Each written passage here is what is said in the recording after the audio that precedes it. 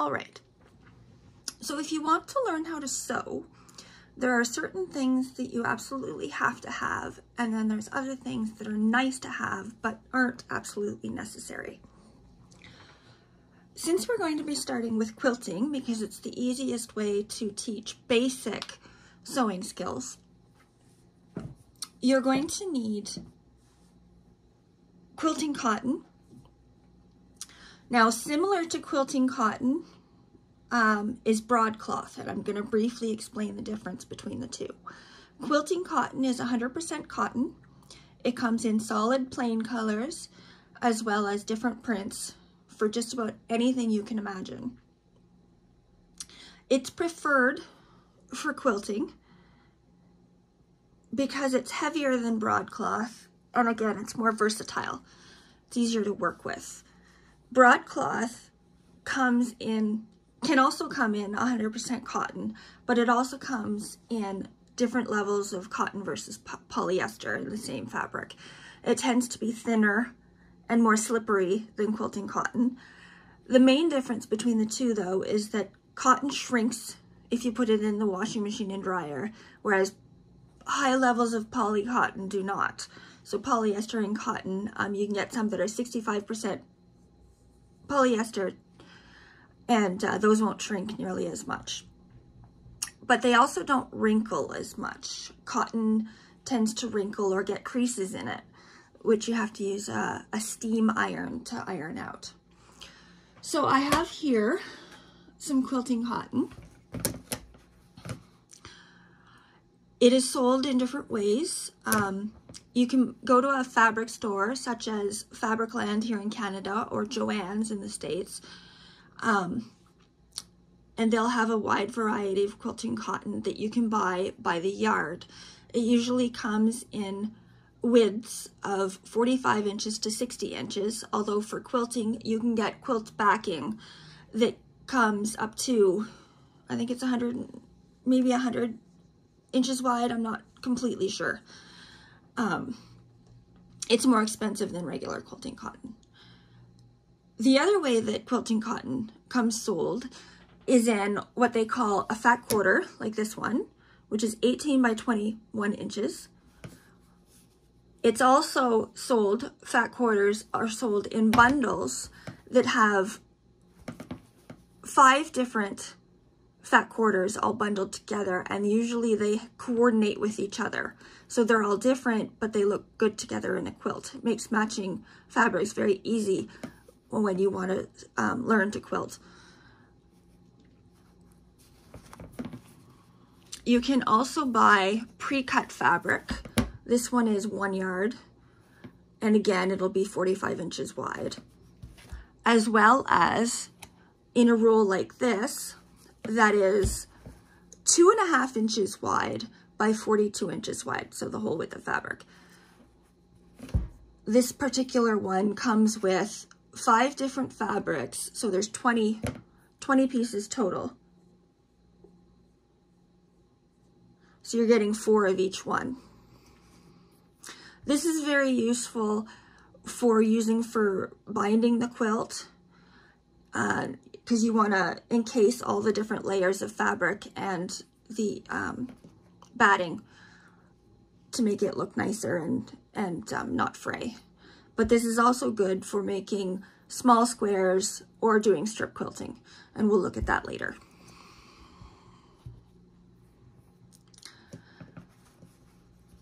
So we are going to be making a very basic quilt that's basically a checkerboard pattern. We'll have solid white squares, and I'm going to be alternating between 2 different colors. There are several different ways that you can cut fabric. I recommend that you would have a good pair of dedicated sewing scissors.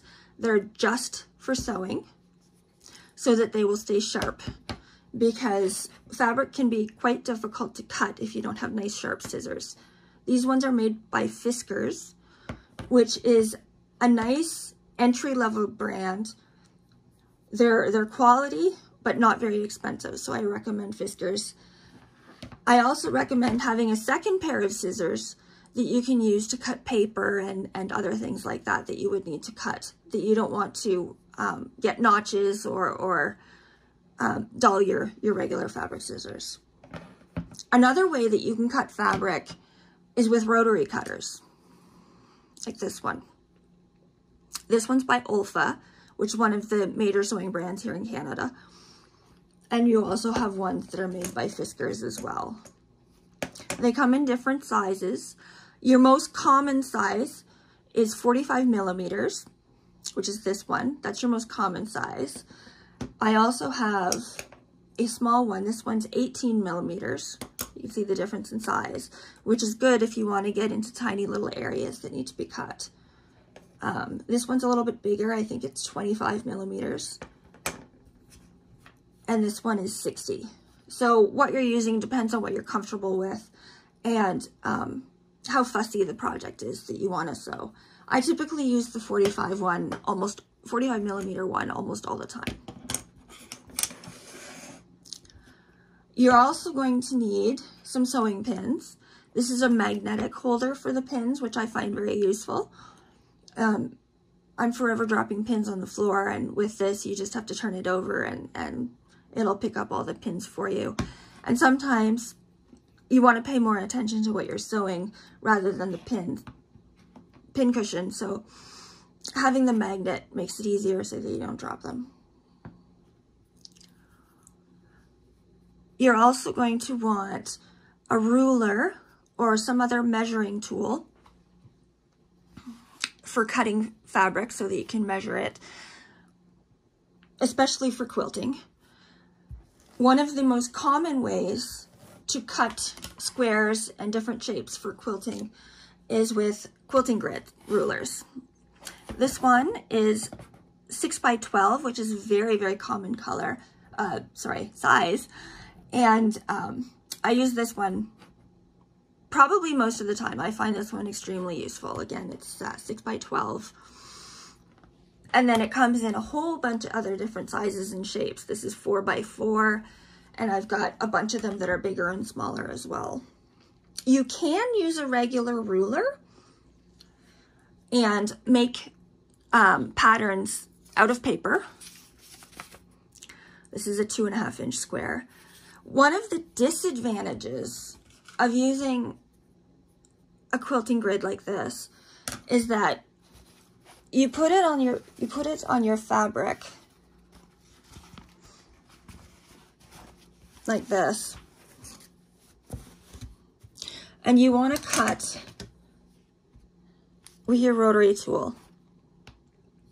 And this gives you a nice straight, sharp edge that you can use to cut your fabric. The problem is that this has a habit of slipping and moving around. So then you might have a less than perfect cut that's not straight. And with quilting, having straight lines is very, very important. I find that having a paper copy tends to move around a lot less on your fabric. So you don't have to worry about it moving when you're cutting it out. But I use both depending on what I'm doing, but we'll get into that later. Another useful thing to have is a measuring tape like this one. This one is 60 inches long, and it has inch designation on one side and centimeters and millimeters on the other side. This is really good if you want to measure a person, because people are not flat. It's also good if you need to measure something that's longer. The other thing that you will need is sewing thread. This is a very common, very popular brand of sewing thread. It's polyester, and it's very easy to work with. This is just a regular all-purpose. And this is my preferred brand that I use for sewing.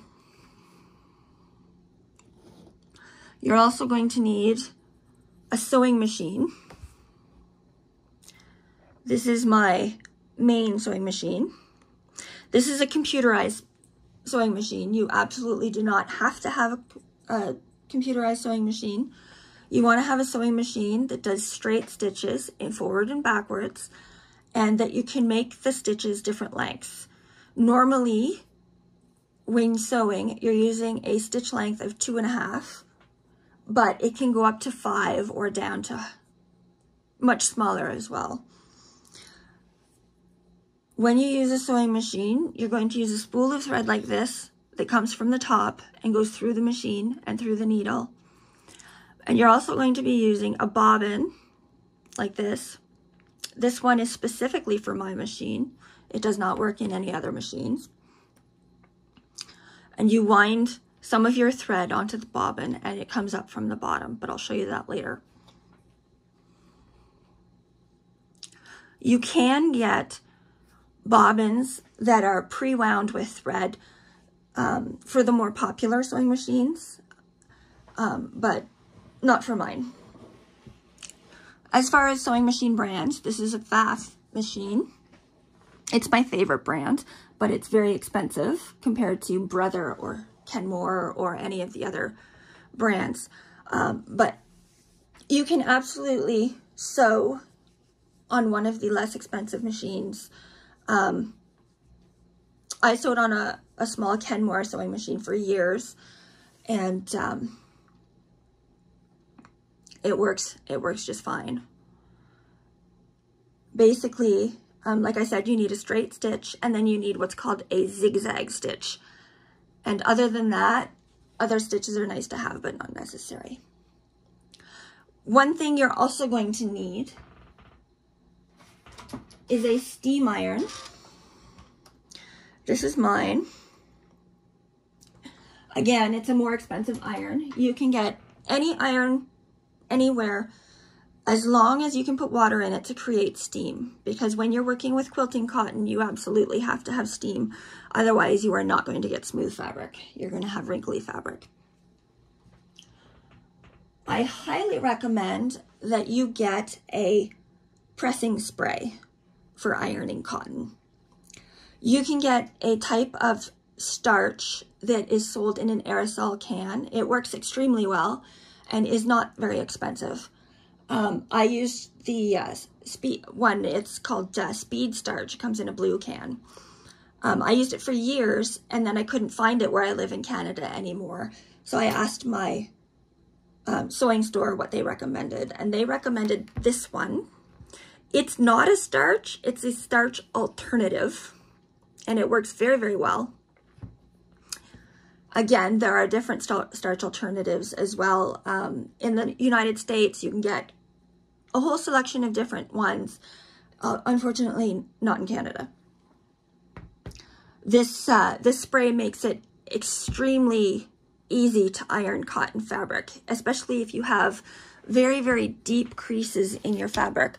Like when you buy fat quarters, such as this, you're going to get very, very hard creases in it here that you need to iron out, and it's much easier to do with the spray than it is with just steam. You are also going to need an ironing board or a pressing mat. This is this is a pressing mat that I got for my Cricut Easy Press, but it works quite well for regular ironing as well. Or you can get, again, a regular ironing board. This one is the one that I have. It is extra wide. It's considerably wider than a regular ironing board. I prefer that because I iron a lot of fabric and not a lot of garments, unless I'm sewing the garments.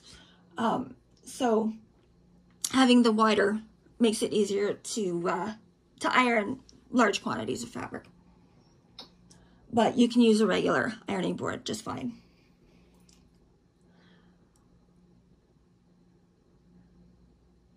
So I think that's everything that you need for sewing. Like I said, some things are optional and some things aren't. This blue mat, that's the one thing I forgot. This blue mat is a self-healing cutting mat. it's designed for using a rotary cutter so that when you cut your fabric, you're not going to damage the table underneath, but it also doesn't get cuts in it that stay. So you don't have to worry about grooves in your mat. This one is a low quality one. I think I got it at Walmart, but there are other brands as well, and they come in all different sizes. This one is 35 by 23, I think. But yes, you can get them smaller and bigger as well. So this is everything you need for sewing. And I hope you'll come back for the next installment of Sewing 101. And yeah, so we'll see you next time.